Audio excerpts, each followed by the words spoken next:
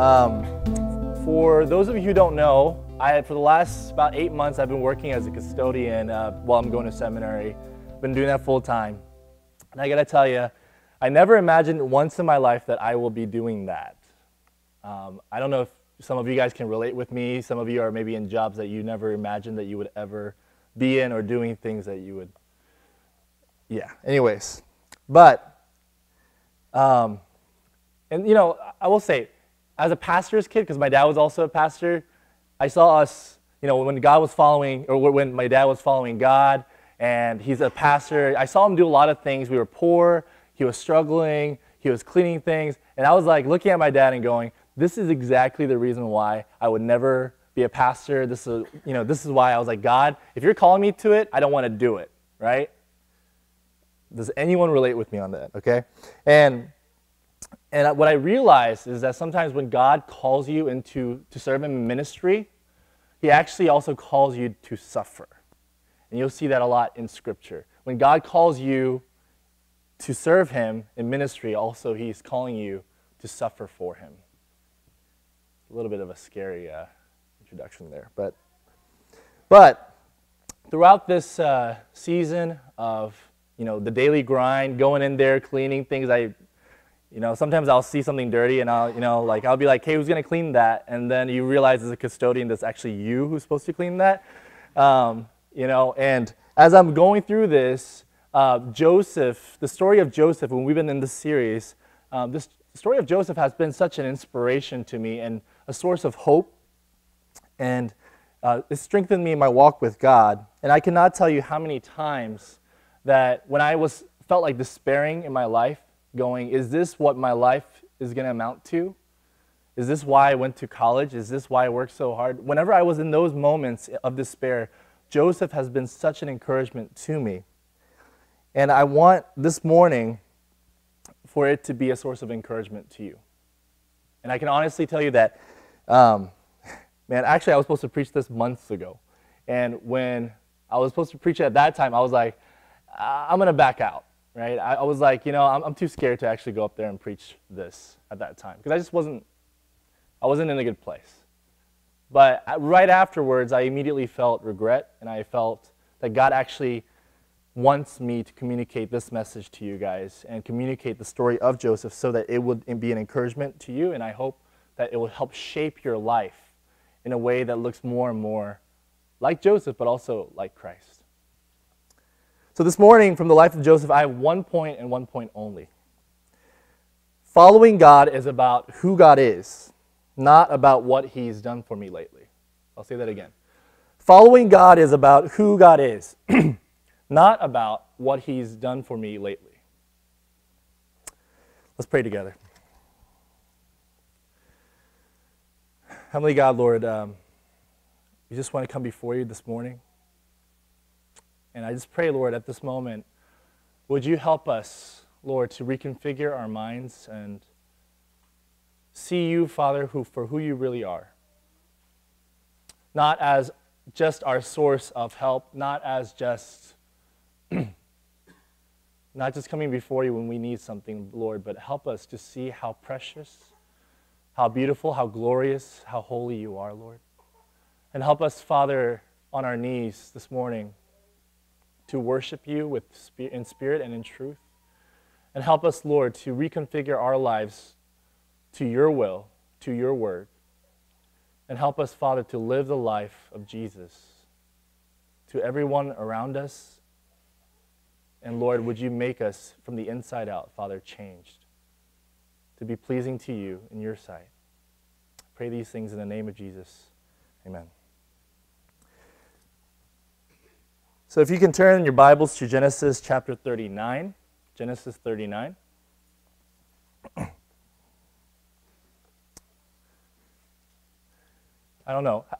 I've been sick for the last couple of weeks, so pray for me that I don't start going on a coughing fit. Are any of you sick? Yeah? Okay. I don't feel as alone. All right. So bear with me. So in Genesis chapter 39, so where is Joseph at right now? Joseph is about 17 through 18 years old, and he has gone from just put yourself in Joseph's shoes. He's gone from being the favorite son of his father Jacob, which is it's a mess, right? If you show favoritism as a parent, but from his favorite son to being betrayed by his own brothers, thrown into a pit, sold, and he's probably traumatized. I would venture to say you would probably be traumatized if you had gone through that with your family, right? He has lost his family, and it's not like you and me when today, a lot of us at the age of 18, we're ready to go, ready to get away from our parents. Sorry, parents.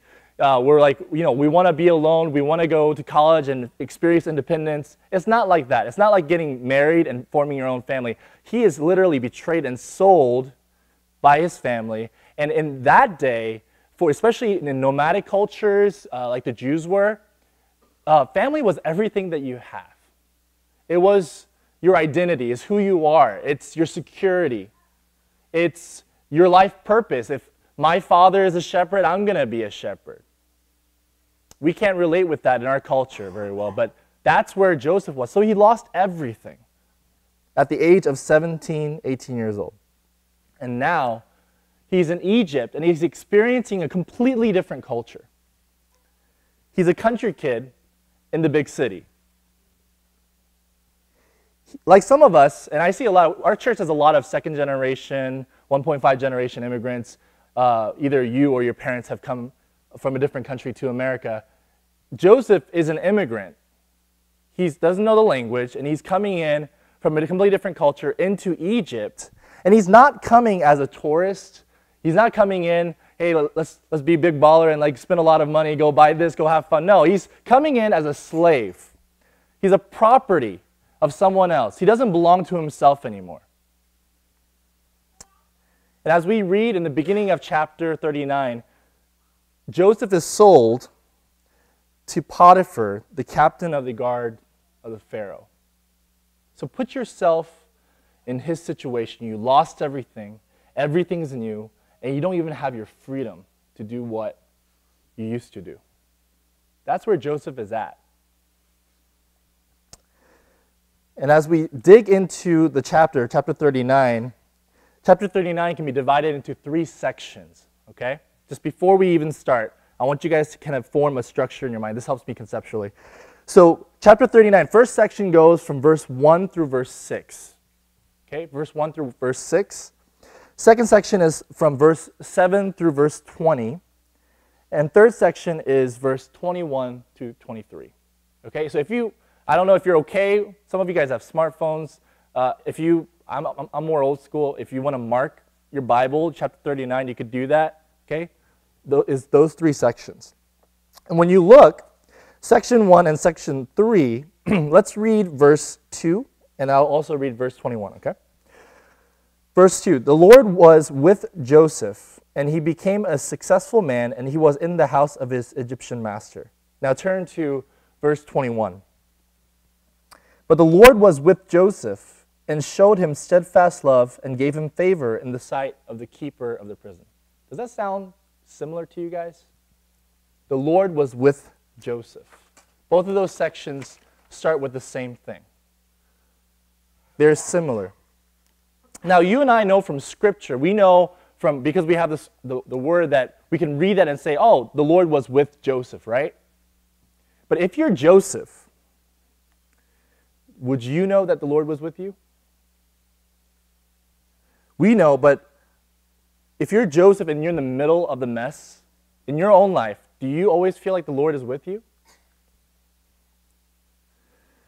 Joseph didn't have Scripture like we do. Joseph might have heard stories from his father, from his granddaddy about what God did in their life, but he didn't have Scripture like we did.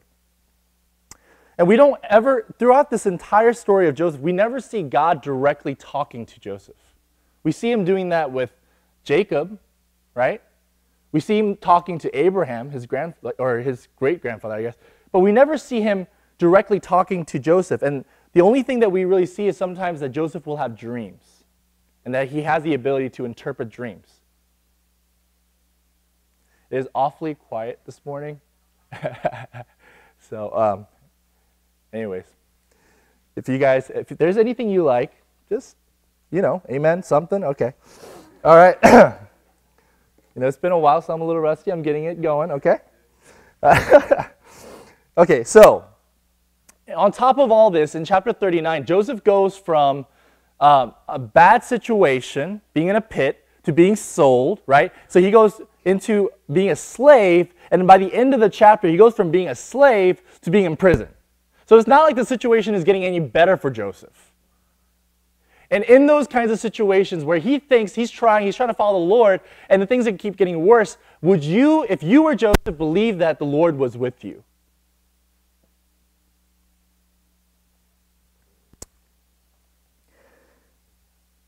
I mean, you and I would think that if the Lord's with us, things would get better, right? It should get better. It should be the happy ending that we all picture, right? But it's the opposite. But what's amazing about Joseph is how he responds, not like me, it's how he responds, because I would be like, why God?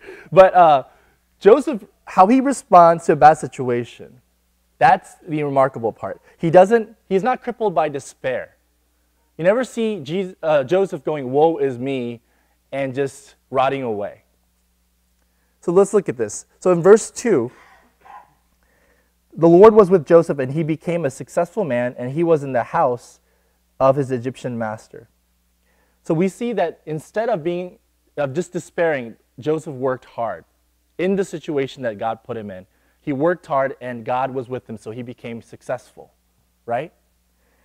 And then in verse 3, it says, read your Bibles, if his master saw that the Lord was with him, and that the Lord caused all that he did to succeed in his hands.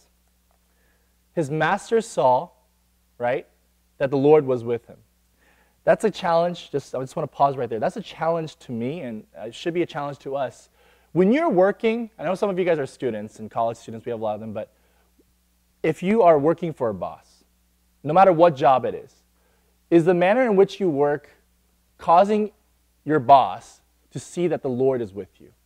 Are you reflecting Christ at your work in such a way that he or she thinks, hey, there's something very special and different about this guy or this lady?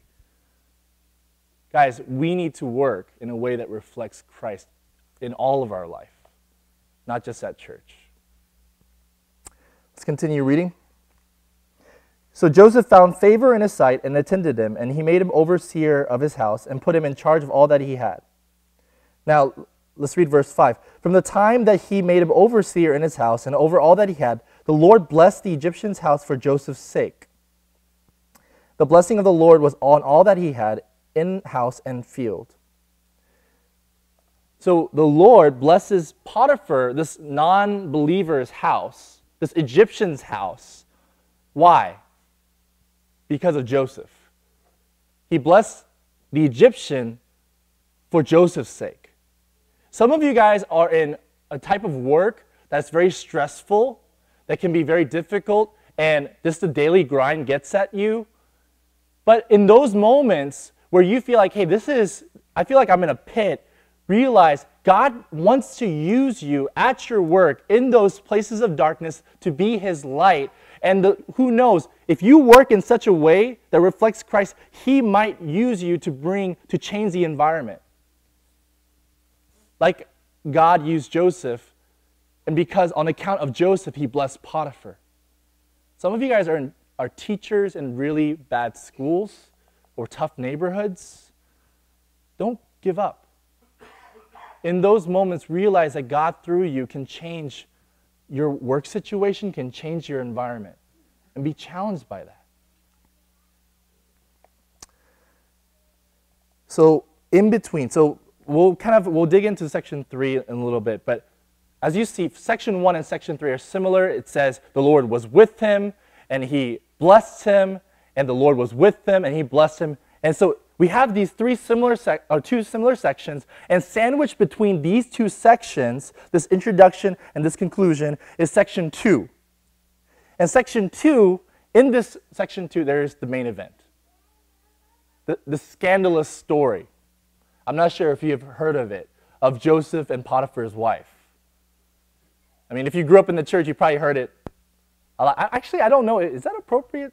to teach in children's school. I'm not sure when I learned it, but but you've heard the story before, right? And most of the time when someone preaches on it or teaches on it, it's about flee from sexual temptation. You know, if you're tempted and here's the situation, run from it. That's usually what you hear about it. But this morning, what I want you to focus on is not so much on the temptation itself, even though it is kind of funny and you can get some stuff, and it's true, but what I want you to focus on is the character of Joseph.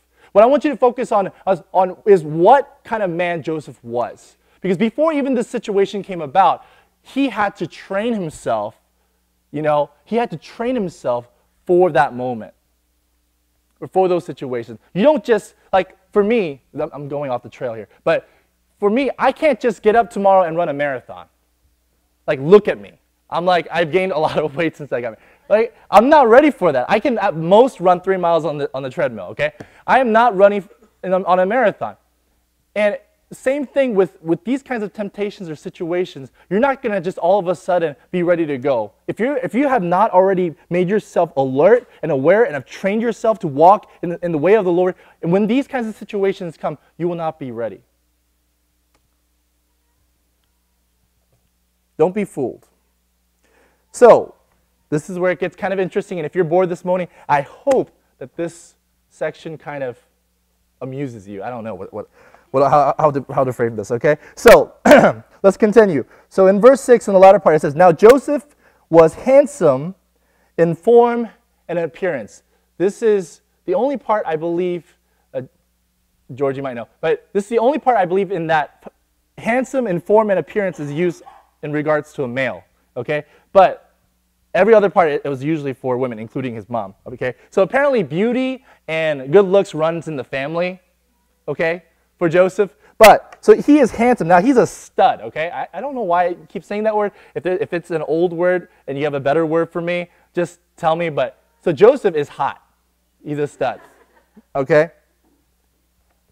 And I just imagine, you know, in the Egyptian sun, some of you guys have all had, you know, history class, you probably know, but I just imagine Joseph out in the sun, and he's like, you know, he's working, you know, doing his stuff, and he probably got his shorts on, and I'm just thinking his shorts, okay, and I can imagine Potiphar's wife, okay, she's just like out on the side, chilling by a pool, and just tanning out, and she has her maidservants probably like fanning her, you know what I mean, and then she just sees Joseph with all his muscles just glistening in the sun, right? You know what I mean? All his muscles, just like as he's working. And she's probably, it says that she casts her eye on him. Okay? She casts her eye on him. And it says, in verse 7, "And after a time, his master's wife cast her eyes on Big Joe and said, 'Lie with me.'"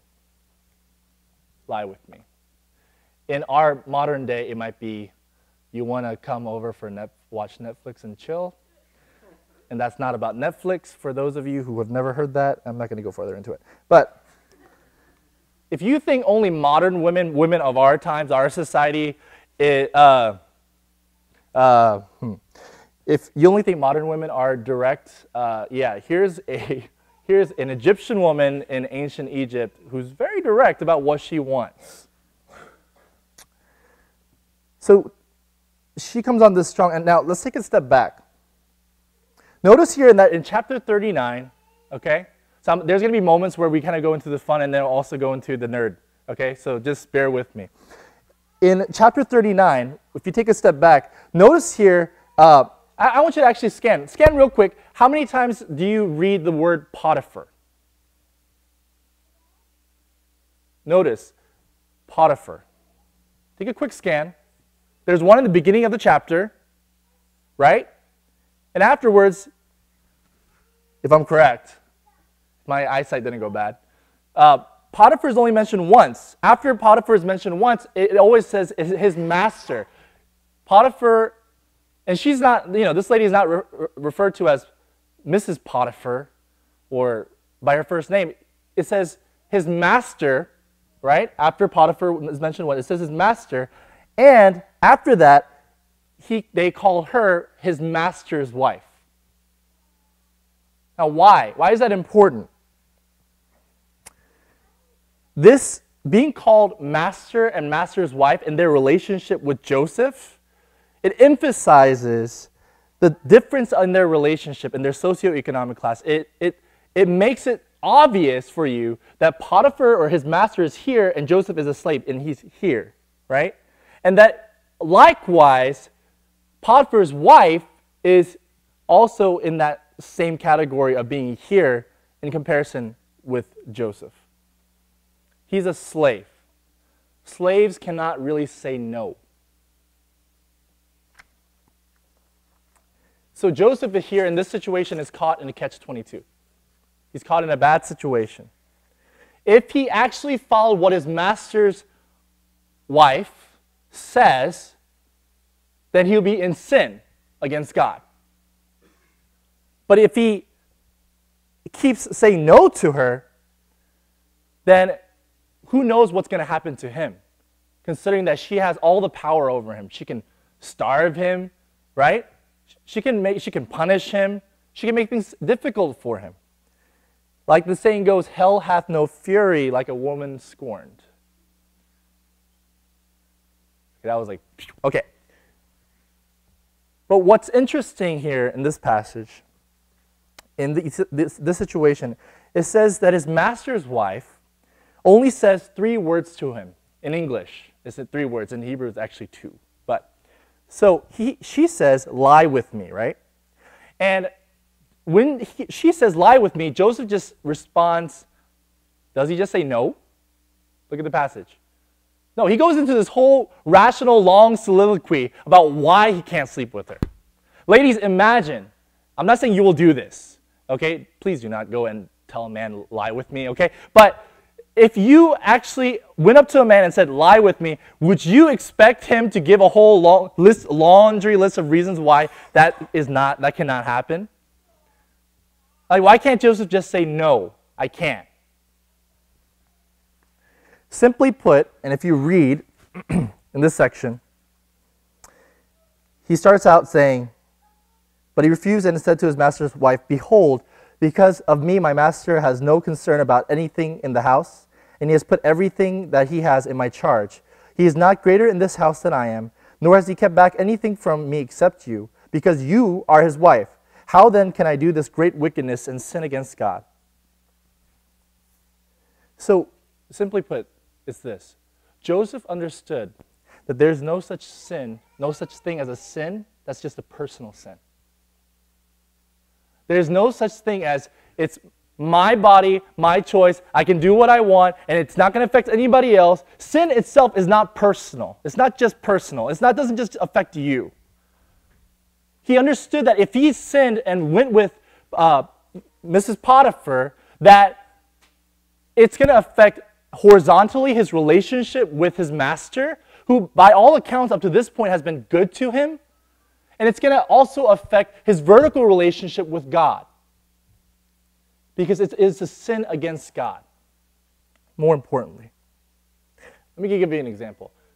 I don't know, some of you guys might come from a broken family or might have heard stories about broken families, but when a husband, me being a husband, this is what I can relate to. If a husband cheats on his wife and commits adultery, does it just affect the husband? No, right? It affects his wife, it affects his kids, it affects his community, his in-laws, it affects his church. It doesn't matter if you did it in the secret, because most things eventually will come out to the light, and when it does, it doesn't just affect you. It affects everyone around you. And on top of that, Joseph emphasizes this in verse 9 because he calls it, he doesn't dumb it down. He says it's a great wickedness against God. It's a big sin. It's a huge thing. Guys, do you see sin in your life? Do you try to minimize it and make it into a small thing? Oh, that's just a quirk I have. Or do you actually see sin in the ways that God sees sin? That's important. Do you see sin in your life in the way that God sees your sin? Now, I would venture to say Mrs. Potipher was probably a very attractive woman. Just going off into the non-serious a little bit. She probably had the latest and greatest fashion. She probably could have been in, what is that called again? The Real Housewives show. She probably, if they had a reality show, she probably could have been in the Real Housewives of Egypt, okay? She probably had a great tan, I'm guessing, right? She was probably a very attractive woman. But, on top of it, if Joseph actually hooked up with Mrs. Potiphar, it probably would have given him some advantages. It might be his ticket to success, his ticket to get whatever he wanted, right? Networking, we call it in business, right?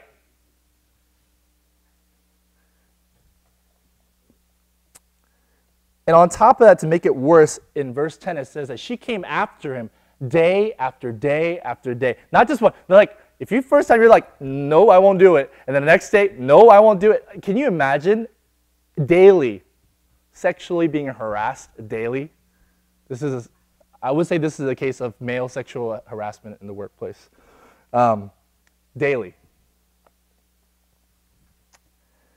And we forget, how old is Joseph in this story? Maybe at this point, maybe 18, maybe 19, 20 years old. A couple years after he's been sold. Guys in this room, how smart and how wise and how self-controlled were you at the age of 19? Like, Joseph is in the middle of his prime of his hormone growth, right? He's a young, strapping, virile man, right? And daily, he's being approached by a woman. Don't you think that Joseph might have wanted the comfort of a woman? Don't you think, if he's in that kind of situation and he's in despair, don't you think he might have said, you know what, maybe once? But instead, it says that he avoided her. He ran away from her. He wouldn't be with her. He wouldn't stand close to her. And then on top of that, if you look at verse 11, it says, he went into the house to do his work, and none of the men of the house was there in the house. So this is an opportunity where he could have sinned in secret. No one would know. No one would know. Now, what's interesting about chapter 39 is that right before chapter 39, there's chapter 38. And in chapter 38, there's another story about sexual temptation. If you've read the chapters, if you've read Genesis. Who is in that chapter? Judah, his brother, another one of Jacob's boys, right? And whenever he is put in a sexual temptation situation, Judah falls under temptation. He actually sleeps with his daughter-in-law, which I'm not going to go further into, but that's, hey, and Judah is the great ancestor of David, who is the great ancestor of Jesus. So that's Judah. So the author here is juxtaposing Judah in chapter 38 with how different he is with Joseph, who also gets put into a sexual temptation situation, and he flees from it. He runs away from it. He refuses, he runs, he bolts, and possibly, because it says that Mrs. Potiphar grabbed his garment, possibly he could be just like streaking out. Okay, streaking out of the home. I'm guessing they had a mansion. But on a side note, if you read 2 Timothy chapter 2, verse 22, Paul instructs Timothy. He's also about, he's a young buck, right? He's young. And he instructs him, flee the evil desires of youth and pursue righteousness, faith, love, and peace, along with those who call on the Lord out of a pure heart. Flee from sexual temptation. Flee from the desires of your youth and pursue, run towards righteousness. It's not good enough, guys, if you just run away. You got to have something you run to. You got to have something that you run towards. Joseph runs away from Potiphar's wife, but he's running to God, no matter what the consequences are. Some of you guys are on a day-to-day basis struggling with sin in your life, hidden sin, and you keep running into the same scenario. You keep doing the same old things, being around the same old people, in the same environment, and you expect something different to happen. No, you need to run away from that, and you need to run to God. That's the only way. Like, yes, God has the power to change you. Yes, He has the power to shape your situation in a different way, but He still wants you to be wise and run away from it, because that's what repentance means. Run away and run to God. Now, real quickly, let's look at how Potiphar's wife, so she just got totally turned down, right? Like, to such a degree that Joseph would streak out rather than be with her, okay? Now, that's going to hurt her pride, I'm guessing, as a woman. Okay, but, so what does she do? In verse 14, so she called to the men of her household and said to them, "See, he has brought among us a Hebrew to laugh at us." A Hebrew. To laugh at us. "He came in to lie with me, and I cried out with a loud voice." So what does Potiphar's wife call Joseph in this situation to the other servants? A Hebrew. So she was bringing racism in. So she's appealing to the servants who are in the same class, same level as Joseph, saying, "Look at this Jew. This Jew is doing this to us." So she appeals to racism. And if you go on further into the story, Potiphar comes home, her husband comes home, and she says to him, "Your Hebrew slave, or your Hebrew servant made a mockery of me." So why would she say that? Because if she says to slaves, "Hey, this slave did this to me," then she can't get them on her side. But with Potiphar, she's saying this Hebrew, this racially different from us, and on top of that, a slave, you're the master, you're the man, you're the husband, you're supposed to own this. Like, they're not supposed to do this to your wife. So she's appealing to that. Notice there's a lot of subtle things in there that you need to know. Racism isn't new. Racism isn't just for the last 500 years. Racism has been around for a very, very, very long time. And on top of that, socioeconomic class, looking down on people who are poor or of a different social status than you, that isn't new either. That has been around since the beginning of time. So we see that here. Notice how quickly Potiphar's wife goes from loving him, wanting him, being a Hebrew or being a slave didn't seem to bother her before when she desired him, but all of a sudden she quickly changes, and all of a sudden now that's an issue. People turn their back on you very, very quickly. Be careful about women or men who come to you who has honey on their lips, right? Run away from that. Don't believe that. Be wise. So in verse 20 it says, Joseph's master was furious and puts him in prison. Now, that's the story, right? Joseph did the right thing. Joseph made all the right choices. He worked hard. He did the right thing. And what does he get back in return? Isn't things supposed to get better? If you do the right things, if you work hard, isn't it supposed to get better? Isn't life supposed to be fair? Instead of getting better, things get worse. And Joseph is put in prison falsely accused. Now, you might be wondering, where's God in all this? If you're Joseph, you would say, God, where are you? Don't you care? Let's read the final section of this chapter where it says, verse 21, but the Lord was with Joseph and showed him steadfast love and gave him favor in the sight of the keeper of the prison. And the keeper of the prison put Joseph in charge of all the prisoners who were in prison. Whatever was done there, he was the one who did it. The keeper of the prison paid no attention to anything that was in Joseph's charge because the Lord was with him. Same thing as the first section. And whatever he did, the Lord made it succeed. But the Lord was with Joseph and showed him steadfast love.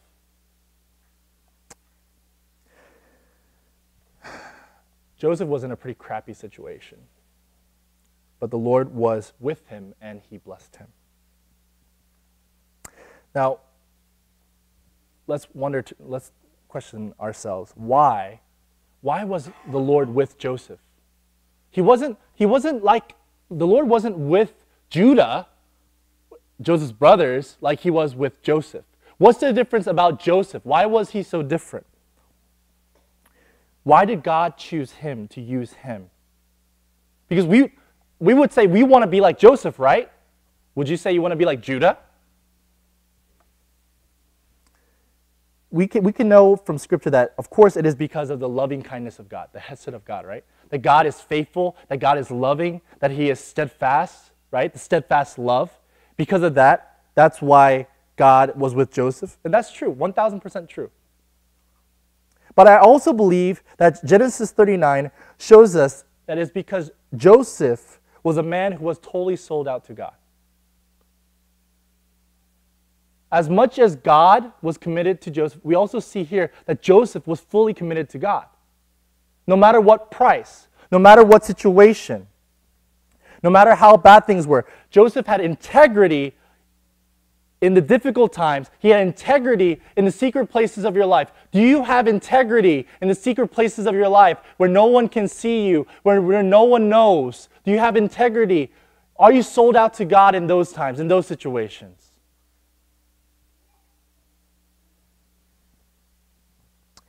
Joseph's response to the daily temptation of Potiphar's wife tells us not to sin.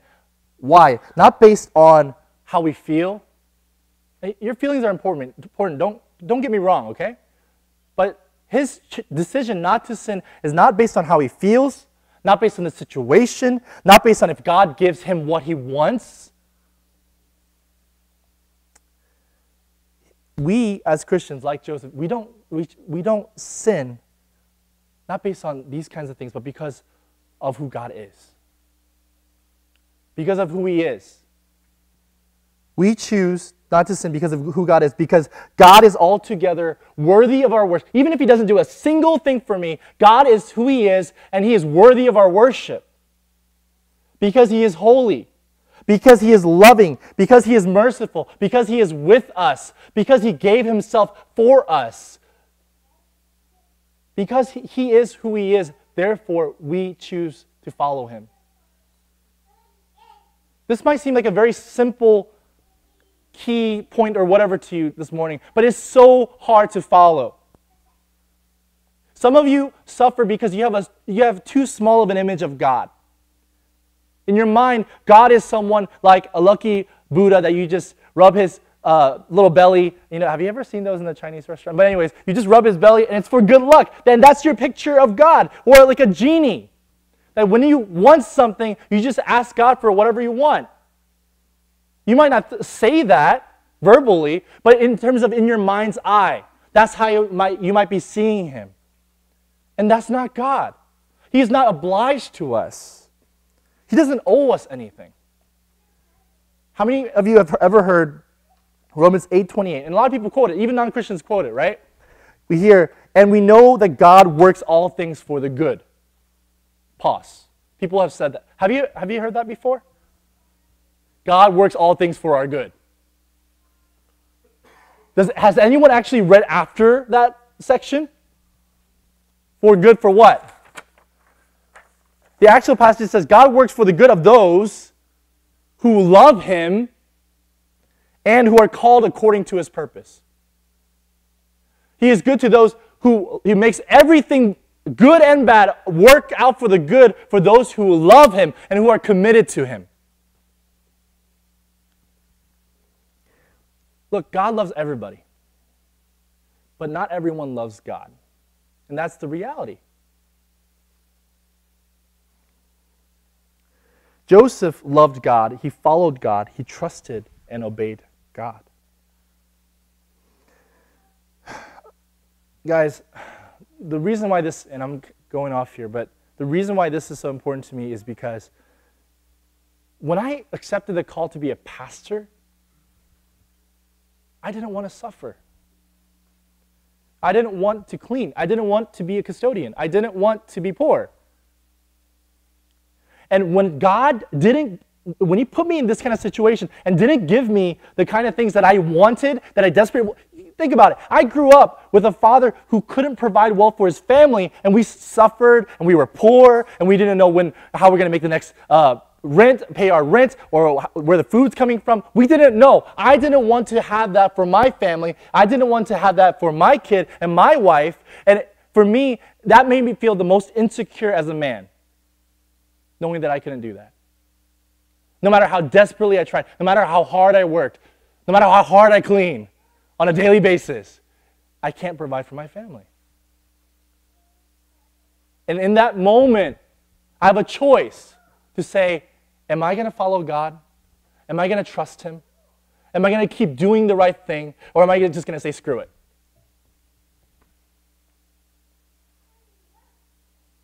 And our society would say, if you're put in that kind of situation, that you're a failure. You go on Facebook, you compare yourself. If I'm a custodian. I don't put on my profile employment, custodian at DTS. I don't do it. Why? Because I compare myself to other people in other situations, to doctors, to lawyers, to whatever. Guys, as Christians, we need to redefine the way that we think about success and how we define success. That's what it comes down to. Success for a Christian, in a Christian's life, is not about our getting what we want. It's not about self-actualization, if you have heard that.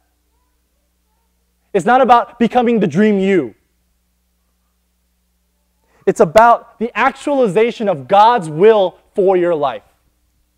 Success is the actualization of God's will, what He wants, what He desires as an all-loving God for your life. That's success for a Christian. And that's not popular to say. Some of you guys, I might be irking you the wrong way right now, and that's fine, because this is according to Scripture. That's the way that we look at it. Look, there will be times in your life when you'll be so beaten up spiritually, that you'll be so discouraged emotionally. You'll be just tired, and you'll just want to throw in the towel and just say, screw it. But in those kinds of times, guys, may Joseph's story of being a slave, of being in prison, of being rejected, all these different things, may his story serve to remind you to be faithful to God, no matter what the situation is like. Not based on what He's done for you lately. God, what have you done for me lately? No, but based on who God is. Because as much as you or I or Joseph can be faithful to God, we have to remember our faithfulness is nothing compared to how faithful God is to us. It's nothing. Just think about this in this story. When Joseph was betrayed, where was God? God was there. When Joseph was sold, God was there. When Joseph was tempted, God was there. When he suffered injustice, time and time again, God was there. When Joseph was thrown in prison, God was there. And guess what? We know from later on in the story that Joseph, learning how to manage the home of Potipher and learning how to manage the prison, what is God shaping him? How is He changing him and molding him to be the viceroy of Egypt, to learn how to manage a country? Don't belittle the things and the responsibilities that God has put in your life right now. Be faithful in that. Work hard in that. Seek to honor Him in that. See your work as everything that you do as worship. In your eating and your drinking, it's worship. But if what God did in the story of Joseph is not enough for you, God became a man. God Himself, the Holy One, altogether different. He became a man, and Jesus, the God-man, was also betrayed by one of His closest friends. Jesus was also forsaken by all the ones that He poured His life into. Jesus was also sold for 30 shekels of silver. He, like Joseph, was tempted by Satan. Jesus was tempted. It's not like He didn't have any temptations. He was a single guy in his 30s, okay? He was tempted, but He refused to sin against God, no matter what Satan offered Him. Jesus suffered injustice in the hands of the Jews and the Romans. And ultimately, Jesus was crucified for your sins and my sins and Joseph's sins. And he reconciled his brothers back to God. In his suffering, he reconciled us. I'm reminded of that fateful night in the Garden of Gethsemane when Jesus, sweating blood, can you imagine how much torment you must be to be sweating blood in prayer? I don't even sweat in prayer, let alone sweat blood. But Jesus, sweating blood, prayed, "My Father, if it be possible, let this cup pass from me. Nevertheless, not as I will, but as you will."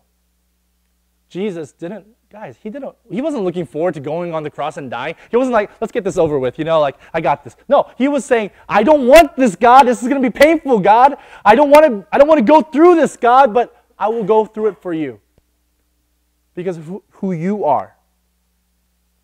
Jesus followed God for who he is, not based on circumstances. And he followed God into pain, into suffering, even when he knew that everyone, including God for a while, would forsake him. That kind of resilience and perseverance. All so that you and I may have life. All for us. Also that you and I can come here together thousands and thousands of years later and still worship him. Where would we be if Jesus chose to just peace out? And as God lifted Joseph from a slave and from prison to become the viceroy of Egypt, God also lifted Jesus to the highest place so that every knee would bow, every tongue confess in heaven and on earth that Jesus Christ is Lord to the glory of the Father. We know that from Scripture. We know Jesus where he is right now. My single challenge to you today is that, like Jesus, like Joseph, you and I, let us persevere in following God for who he is and not how your situation is right now. Not if things are good or bad, not based on that kind of situation, but just for who he is. Love him for who he is.